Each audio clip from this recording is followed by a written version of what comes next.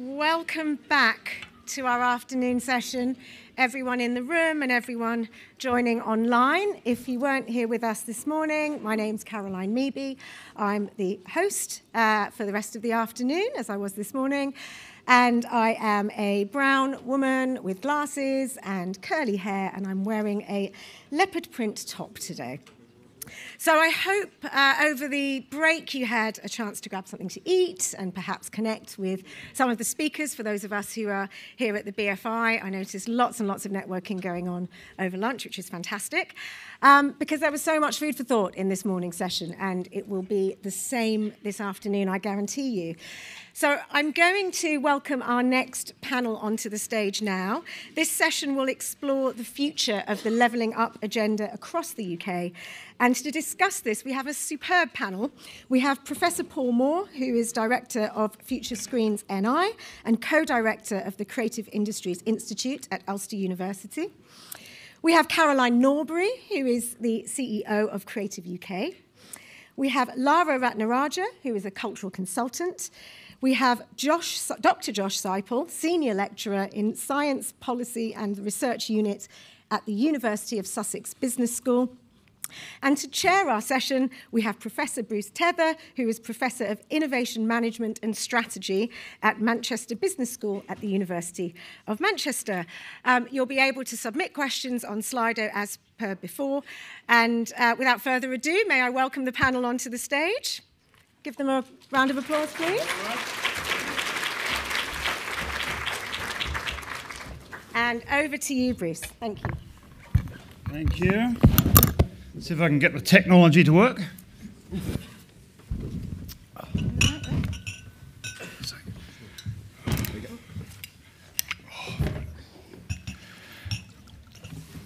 Okay, thank you. Hope you all had a lovely lunch. And for those of you who are in the room, I hope you managed to speak to at least one person you hadn't previously spoken to.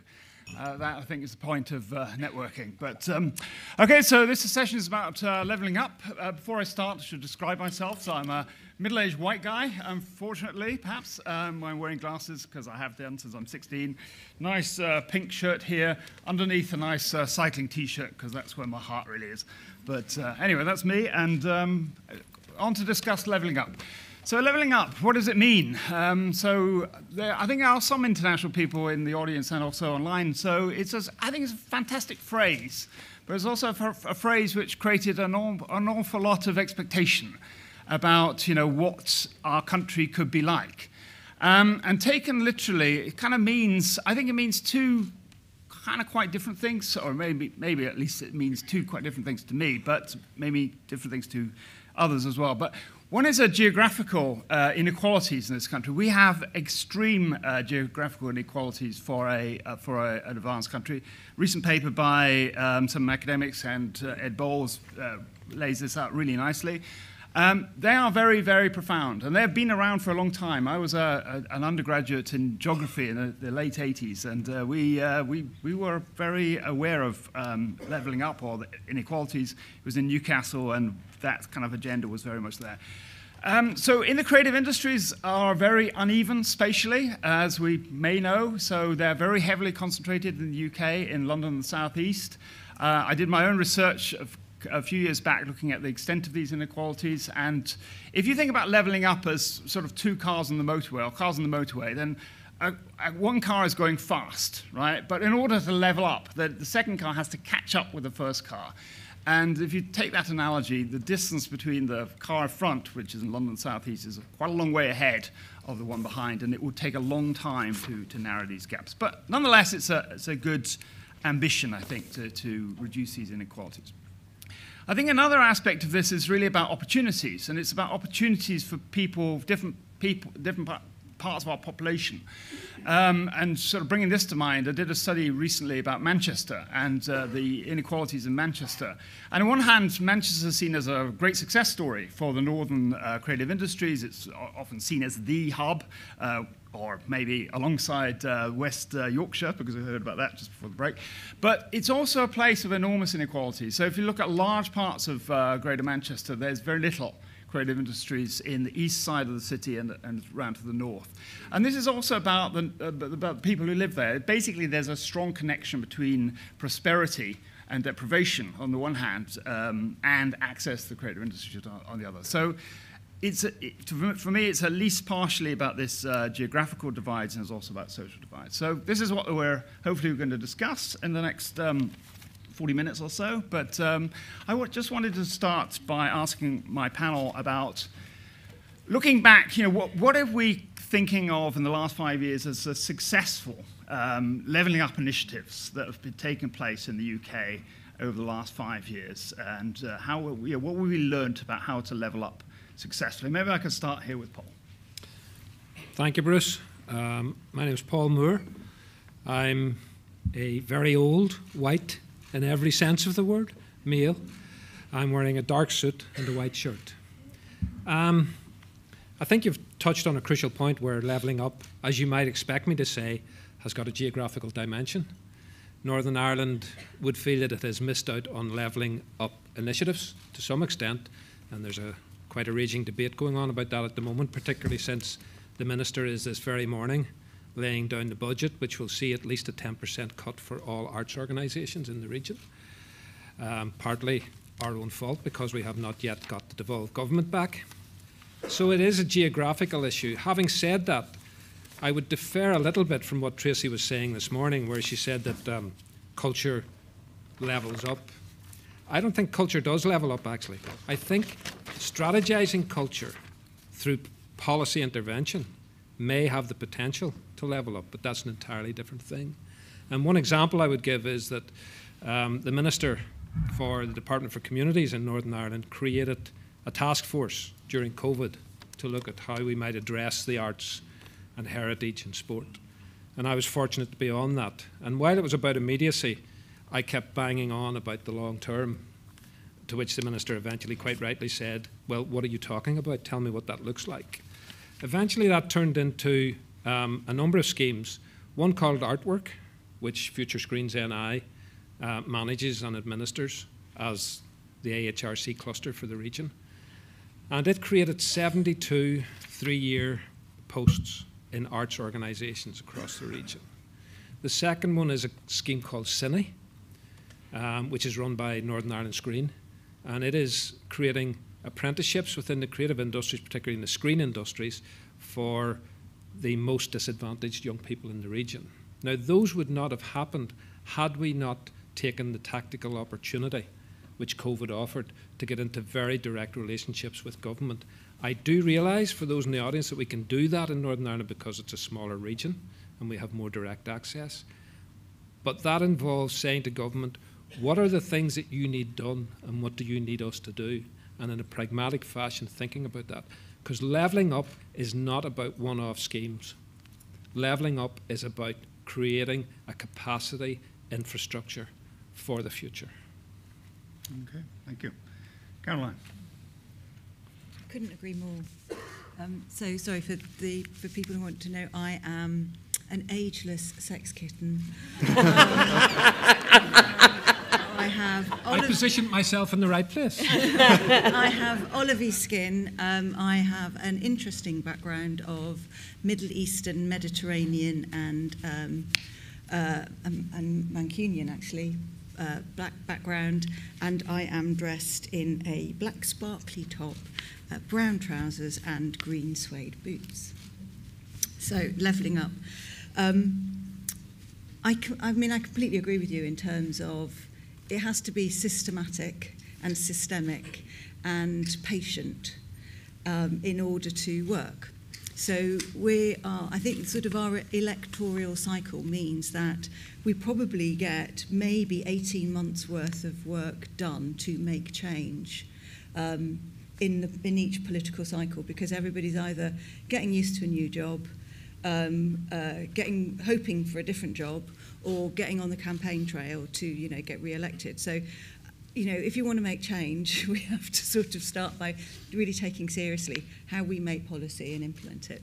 But going back to your question, rather than my soapbox, one of the things that we started before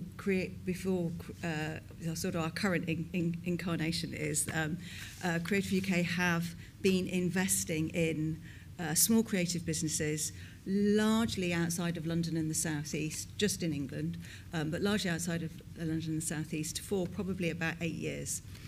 And the history to this is there was a pot of investment that the coalition government had, which was called the Regional Growth Fund. I don't know if people remember this, but it was big chunks of money that largely went to local authorities, and then some of it went to big businesses to build things like call centres or invest in car plants. And I had a conversation with Vince Cable when he was the Secretary of State for Business, and he wanted to invest in he wanted to invest in the creative sector. And I said to him, well, look, it's great that you've got, you're putting this money out in millions, but actually most small businesses can't deal with that. They need 25 grand, particularly creative businesses. So they need that sort of money to invest in scaling their team, developing their IP, et cetera, et cetera. Long story short, we came up with a way in which we could take some of that investment and parcel it out and put it into small businesses in lots of different parts of the country. And we did that patiently. We did that flexibly. So we didn't work like a grant organisation. We didn't work like a bank. We had a relationship with the business. We followed them. We were there when things were bad for them, and we provided more help for them. Long story short, the average length of time that an SME exists for is 5 years. Is 2 years. And our 70% of our businesses were still trading after 5 years. I'm not quite sure what the figures are now, but I'm pretty sure that we're still far above the average. They were all employing more people, they were generating more revenues, they were exporting, they were investing in innovation. They were doing all the things that you want businesses that are scaling to do. We did that really through a bit of chutzpah and being in the right place at the right time. It wasn't systemic, it wasn't planned. But as I said, 80% of those businesses are outside of the South East. And what they've done is we've continued to work with many of them. Some of those businesses are now investing in other businesses that we've introduced to them. And within that sort of coterie, 50% of those businesses were in areas of high economic deprivation and low social inclusion. So, which is exactly the sort of, the definition really of the levelling up areas. And I think the key to it all was long term. It was very much a very straightforward, supportive relationship, which wasn't about doing lots and lots of reporting. And importantly, it wasn't based around a grant. So the end result of all of this was that we had a conversation about how do you pay that money back and how do we use that to then invest in other stuff. So I think that there are ways in which you can, you can do this sort of work, but it takes a long time. Unfortunately, we never got that money recapitalised. We've recapitalised it ourselves by we launched a £20 million fund with a private sector partner about 3 years ago, and we're going to. We're in the process of recapitalising that now, so we should have about another £30 million fund.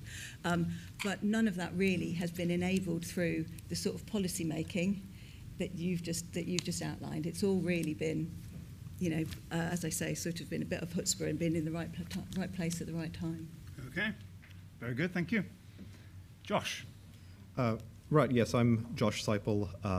Those looking at me, I'm a white male. I'm American, originally wearing a red tie and a navy jacket, it appears. So one of the things which I think is really interesting about the issues that we face around leveling up, and which I think Caroline and Paul have both sort of raised there, is this issue around sort of access to opportunity. And I think particularly the issues around access to finance are really, really crucial, so that businesses that want to grow, that have an interest in growing, are able to get access to the capital that they want. And some of the work that we had done as part of our Creative Radar project had found that companies in what we called microclusters outside of the largest, most established creative clusters in the UK, they wanted to grow more, but they also didn't have access to the capital that they need. And this is exactly the phenomenon that Caroline identified. Now, I think there's there's a lot of really interesting movement in this space. And one of the things which I thought has been a very interesting set of experiments that's recently been refunded was the Creative Scale-Up program, which was originally launched by DCMS and has now been refunded as the Create Growth program. And I think the thing which really made that interesting as a program was that in that case there was an emphasis on targeting areas, one, outside of London, which are typically less likely to get access to some private sector finance. But there's also a real interest in trying to build demand for capital. So not necessarily just making it about access to, so providing extra capital, which is really, really important, but also helping companies on their growth journey to be able to know what was needed to get them to be investment ready. And I think that's a really interesting step. And I think one of the other things which was quite interesting about Creative Scale-Up was there was a lot of interesting work around trying to get investors out to the places that they wouldn't normally be engaging with, talking to people who they might not normally see because they aren't necessarily in London or in the golden triangle of Oxford and Cambridge, to actually see there's lots of really good investment opportunities outside of this immediate area. And as we look to trying to level up the UK, I think it's a really important aspect of this, trying to make sure that where there is money, and I think the work that Creative UK and Creative England before has been really good in trying to channel this out more broadly across the whole of the UK.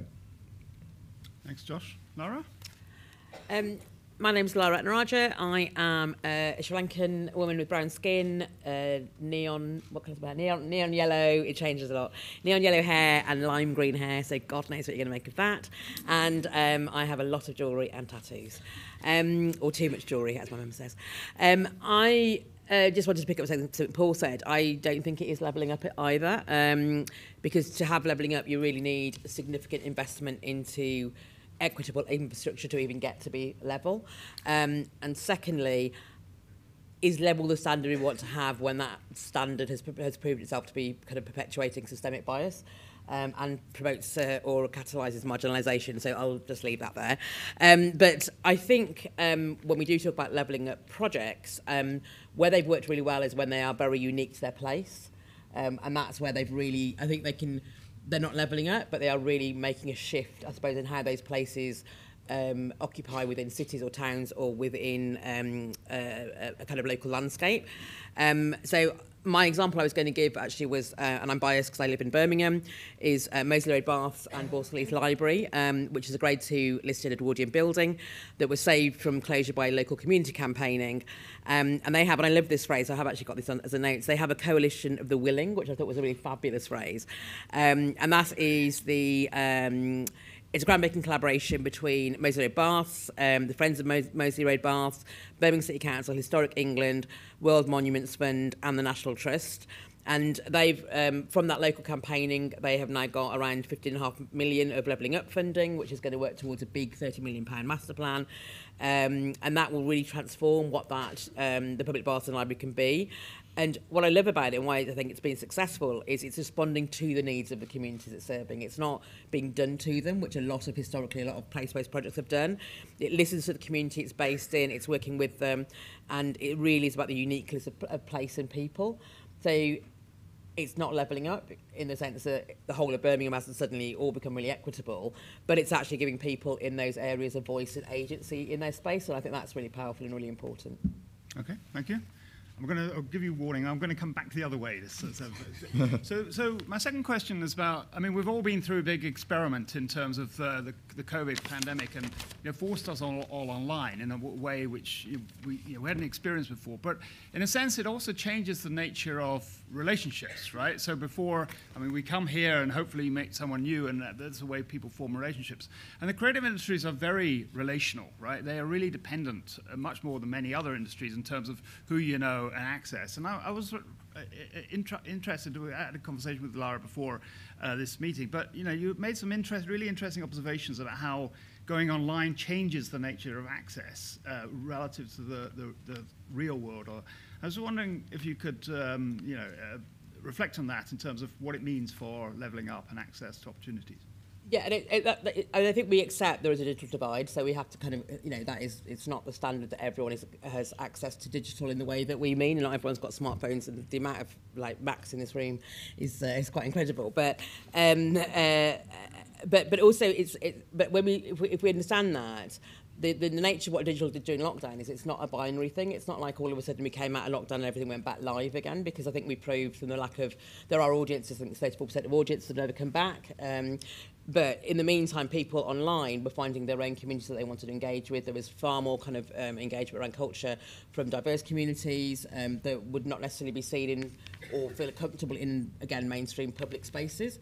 So I don't think it's binary. I don't think it's in real life versus digital, but I think it's that hybrid of experience, like today actually, but slightly more exciting, no offence. But it's like looking at having a. Sorry, no. I mean, this panel is amazing, obviously. But it's the best one. But how you amplify, so I think it's about amplifying and augmenting experiences. And by doing so, what that does is absolutely democratises access. So you create multiple entry points, you create multiple voices, you have far greater representation than you can within a physical space. And I think, the thing that makes it really exciting, coming back to what the point of the question was, is that where you look at cross-sector working, and we talked about Create Tech this morning, and when you look at culture, creative industries and digital, I don't think we've got anywhere near as to what the potential of that could be. But actually, how do you harness all of this in a way that is inclusive, addresses diversity, it includes representation, and we make working differently. So instead of just going, let's make something live and then add a digital element to it, what does making work look like when you make it differently? And that's, I think, where that kind of experience can really change things. Thank you. Josh? Yeah, I mean, I think, as we saw, there was so much during the pandemic which changed in terms of the way that people were working. And I think one of the things which we found is we've sort of been looking at this through the past couple of years through our PEC research, and particularly through our Creative Radar work, where we've been documenting the effect of companies through the pandemic, both before, during, and then kind of after. One of the things which sort of come up from this, which I think is really interesting given this point about the shift to online, is a lot of the companies that we studied, and a majority of the companies that we studied, the bulk of their business is local.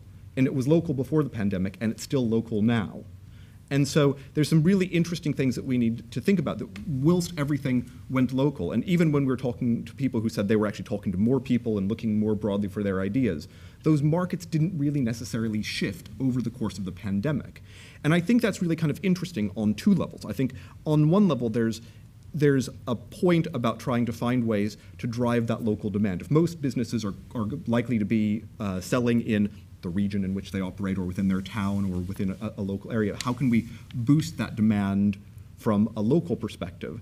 But I think there's also an interesting question. I mean, there was conversation earlier today about kind of exporting and things like this, but there's also trying to provide opportunities for companies, again, that want to be able to sell their products more broadly and to target even more widely in the UK, rather than necessarily just in more of a local, within my town, within my region area, and trying to be able to find markets that are a bit more broad. But I think it's quite interesting that even despite all of these changes, in terms of at least the data that we've seen, the way that companies have sold hasn't actually really changed that much. The companies that were selling widely were doing it before, and they're still doing it now. But trying to find ways to help companies to boost that access as a way of helping them to grow and within that local area, I think, is really important.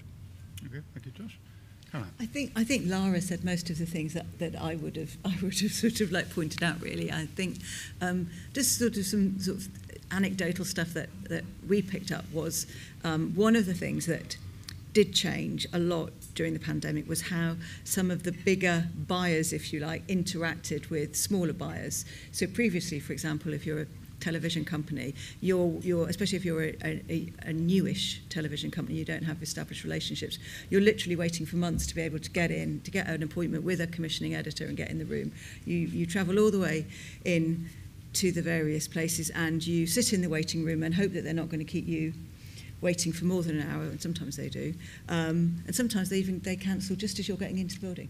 But anyway, one of the good things around the pandemic was that commissioning editors had to be available and engaging in a different way, and they were able to do that online. And what we picked up from some of the small TV businesses that are our members was that they were able to get much better access than they'd ever got before, and so the who you know thing mattered less. I don't have any evidence, anecdotal or sort of or proper, to say whether or not that has changed. But I do think that that our commitment to doing things differently, which was we convened this thing called the Creative Coalition, where we had about 650 different businesses for about 18 months in a constant and consistent conversation about how we made change. And one of the things was, let's not go back to the way things were. Now, there are things that we can do to sort of to support that, but how some of those changes, like for example access, is embedded, I don't know that we've done any research on. I don't know whether or not there is any research that looks at, these are the things that we said we wanted to change. This is how we changed during the pandemic. Have we kept them going? I don't know, but I would suggest that might be quite an interesting research project for somebody to look at. Thank you. Paul? And picking up on what everyone else has said, I think the biggest danger in this is to overestimate the impact of the move to digital work. I'm not sure that's as prominent as we think it is.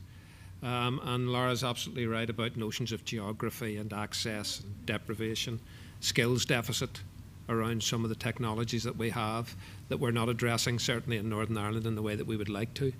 And even in terms of geography, and obviously I'm absolutely delighted to be here, but I still had to leave the house at 5 o'clock this morning in order to be here and to fly here with all the sustainability and green issues that brings up, to do this 40 minutes.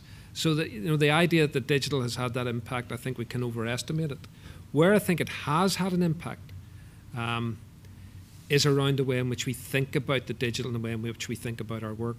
Now, I've no proof of this. It's another piece of research that would need to be done. But I suspect that we've moved in our thinking away from the old notions of economy that we had in general. If the first industrial revolution was around, let's call it around manual labour and around physicality, and the second one was around brain power, I think we might be moving into what I call the economy of the heart.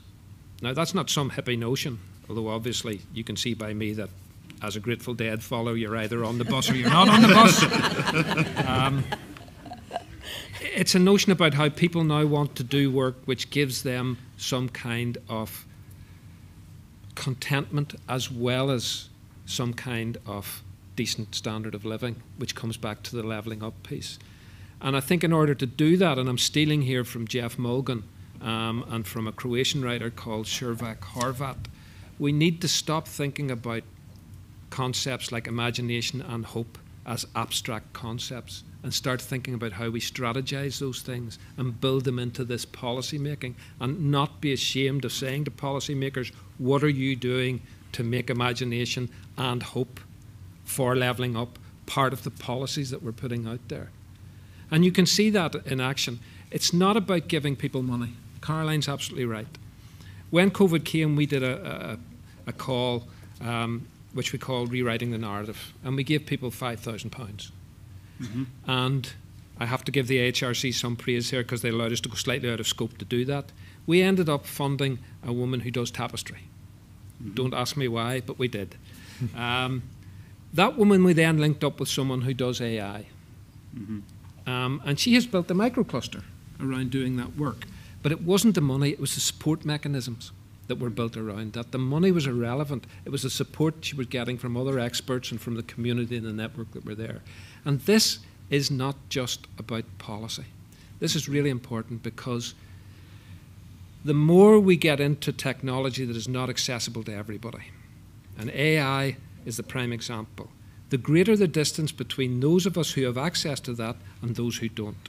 And those who don't will then be victims to superstition and conspiracy theories, which will drive the populist governments, which are the biggest danger to us creating levelling up. So this is not about just policy for the creative industries. This is about ensuring that you have a society which is equitable and where the distance between those who have technologically and creatively is too far and the distance of those who haven't. And that is a real danger to us all, as we see in Trump and numerous politicians in the UK. Thank you. I just want to end by asking a question. I'm going to throw this question at you guys, which is from the audience, as the most popular question. It comes from Jane Ellison. She asks, public libraries reach more people and communities than other creative organizations. And I think that's a really interesting question. So I want to ask you, it's not just public libraries, but it's also about access, but what piece of local infrastructure which is unappreciated do you think is particularly important in galvanizing creative industries in different places? I'm throwing this at you, so you may need a bit of thought. Well, you're right, absolutely right about public libraries, and actually the biggest single piece of I suppose investment we have at the moment, which we shouldn't need, is actually about warm spaces. So it's got nothing to do with creative industries. So public libraries have become even more popular because they are warm spaces for people. I run a warm space as well, so I know exactly how people are using those spaces. So it's not. There's something about how you create spaces that feel inclusive, and at the moment, the single most important thing in this country, with the cost of living crisis, is having spaces where people can actually be warm and stay before they even start thinking about how they're using electricity or Wi-Fi or broadband or anything like that. It goes to this idea of the infrastructure you mentioned earlier, the background. Anyone else got an observation on that? Well, I was going to say youth clubs, but I don't think they really exist anymore in terms of infrastructure. I'm a Scottish daughter, and so schooling wasn't great for me because I went to about 10 different schools. So there was no sort of real consistency. But youth club, there was always a youth club, and that's where I sort of had the idea that I might do something creative with my life. And I think that youth clubs provide that sort of safe space for kids to try out, to do stuff with their peer groups, etc., etc., etc. And it's just a travesty that they have been, that those budgets, and one can understand why with the pressure on local authorities, etc. But they've just been cut more and more and more and more. So what happens to those kids who don't really enjoy going to school, whose parents can't take them to various places, etc., etc. We used to have hundreds of these things, and for many people my age, I think, in the creative industries, that was how we sort of we got our first taste of what this could be for us, because we couldn't see it in our parents.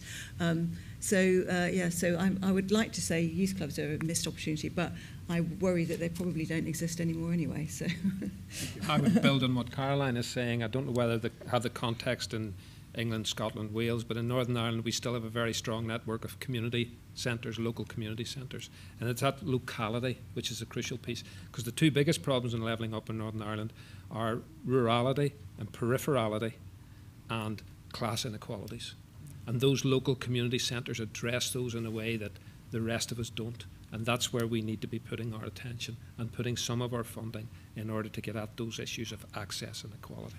Okay, thank you. Josh, do you have a thought? Yeah, no, I agree with what everyone else is saying. I think having spaces within communities where community can come together, I think there's a really interesting point that sort of feeds in, I think, to some of the points we've been talking about earlier about culture, where there's a lot of things around sort of community cohesion that we really need. We need to have spaces where communities can come together, where smaller communities can form and people can make those types of links, and that can then be a gateway to all sorts of the other types of benefits that come from culture and things like that. But having that sort of baseline sort of social infrastructure and having that be robust, I think, is a really important starting place that then can be used to build on all sorts of things, benefits to the creative industries, but also benefits across the board in terms of well-being and health and all sorts of other stuff as well. Okay, thank you very much. I'm glad nobody mentioned universities, because universities are often seen as the universal solution to every problem, but not today, so that's good. I'm not sure how much time we've got left. Just under 10 minutes. Oh, we got loads of time. Okay, so that's cool. So I had another question, which was, what, you know, I think this country, one of the things that I noticed about this country, I've been here a long time, is we suffer from what I call initiative-itis, right? We always kind of create a new initiative, tends to be fairly small beer, and then we let it go for a while, and then we pull it up by the roots. We're usually pulling it up by the roots and seeing if it's growing most of the time, and then we kind of abandon it and start something new. So I wanted to think about what might be a successful venture which we could scale up. So what's something that, you know, looking to the future, if you could give a policy advice to a minister, you know, as a proposal which could be scaled up rather than a relatively small scale initiative that could be taken forward. Do you want me to start? Yes, please. So I think there are two things that are already in play at the moment. So the first is obviously the Creative Clusters programme, which it's just speechless that that actually it didn't get the funding that in order for it to scale. Yeah. One hopes that maybe there can be something salvaged from it, but you know there is an example of I'm trying to think. Did Baz probably? I missed Baz's speech this morning, but I'm sure he gave you all the figures about how much money came out of it, etc., etc. So that's one thing. The other are these. It's a sort of a new thing, but a sort of an old thing with these new enterprise zones, or investment zones. So which government recently announced, and as you will know, the government have also made creative industries one of its big 5 priority areas. You know, the mission, its mission. So I think that offers a blueprint for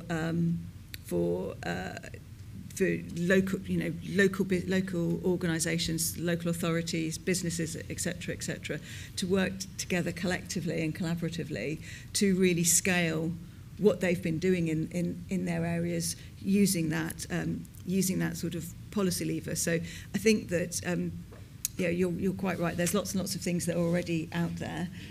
To be honest, most of them are things that have been existing for forever. For example, they're just moving the deck chairs around a little bit. It would be nice if we could have a more grown-up conversation that was exactly what was happening. It would save a lot of time. Relabeling things. Yeah. Okay. I'm going to come on the back of Caroline because she stole my clusters piece. You know, as a director of the clusters, you'd expect me to say that. But clusters not necessarily in terms of funding, but in terms of what a cluster does in order to create an infrastructure for the region and to create the network. I can give you an example of that if I may be a little bit anecdotal. I have colleagues in the audience today who worked with Future Screens, whom I met on the plane on the way over. And they said, "Where are you going?" I told them I was going, "Right, we're going there. We're going there to support you." And they're here in the audience, coming out of the cluster, people I'd never met before in that way. And that's a really important development. If I had to give another one, it is to think about what the skills are that we need in 2030 and 2035. Not now. 65% of the jobs that our young people will do are not yet invented. We need to be thinking about what that skills base is for 2035 and 2040 and getting into that whole debate about how we get to that position. We're not very good at that in Northern Ireland. We're beginning to address it. We're beginning to look at that skills audit and what it might be.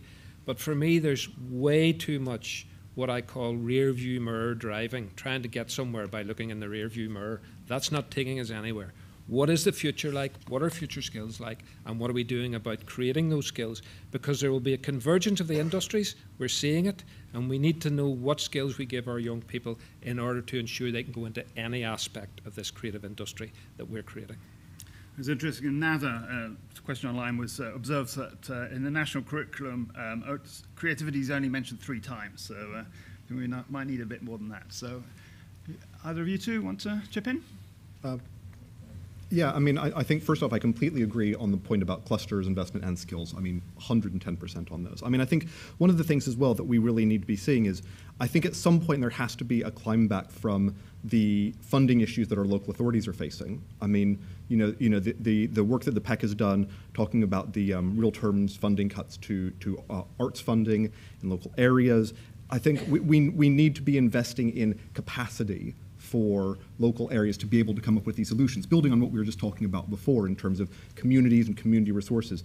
We need to be providing the framework and the resources and sort of the space for local areas to be able to become empowered to try to use creativity and culture in all of these ways to be able to build themselves up and try to restore some of the things that have been lost over the past number of years in all number of ways. We need to try to get back to that, and I think that has to be a local solution. Yeah, thank you. Just for change, I'm going a bit contrary, because I don't think it's scaling up. I think it's widening the parameters of what we're talking about with levelling up, because it's not never one size fits all. And if you widen the parameters, then you start looking at things that are more considered and that are built with care and with care and authenticity at their heart. So that makes it much more relevant for when Paul's talking about Northern Ireland, for example. Then it's, you know, the differences. Geopolitically, for example, that are there that don't happen in England, and the other issues that you have around the United Kingdom. And then you start looking at really embedded, inclusive levelling up, and that starts looking at that cities are really complex, and they have very complex and nuanced parameters, and they are made up of lots of different people with lots of different kind of intersectional lines of diversity. So when you start looking at levelling up, it has to understand what all those parameters look like. But the main thing for me with levelling up is that it absolutely gives agency back to the people who have been systemically marginalised and they've had all of their power and agency revoked. And if levelling up for me is going to be successful, for want of a better word, all you're doing is you're giving back that power and agency to people that can then define whether, exactly what you were talking about, how can they define what's needed in their areas. Okay, so I'm going to thank you for that. This kind of relates to this last question, which comes from Edward, who asks, how will we know when we've leveled up our creative nation? What does it look like? Ooh. So thanks for that, Edward. Answers to the Prime Minister, I think. The answer is that none of us are in the room, and it's filled with young people who have come through the levelling up we created. Okay, thank you. Any further observations? I don't think it will just be young people. I think it will be all people. You know, it's people that are socially isolated, they're vulnerable. It's so that I've heard a really weird saying this because people feel more included. People should be included. You know, we're not giving them the power to feel included, but actually that people feel they can take part in anything they want to, in the way that they want to, and that would be what success looks like. So it's not necessarily we're earning lots of money economically or I'm working in this, but people have the choice of what they want to be and participate in. Okay, thank you. Anyone else? Okay, thank you. I think it's about also understanding the causes. I think we actually don't really understand the causes. Partly we don't understand what it means, right? There's a great, as I started by this conversation, the levelling up is a fantastic phrase. Possibly one of the things Boris Johnson was really good at was phrase making, but it's also very vague, right? So what does it actually mean? It means a lot of different things to different people. So I think we really don't understand totally the causes of why we are such an unequal nation, and therefore we don't really know how to fully address it. But thank you. I think it has been an interesting panel. Hopefully it was interesting to you there, and I would like to thank the panel for their contributions. Thank you very much. Thank you.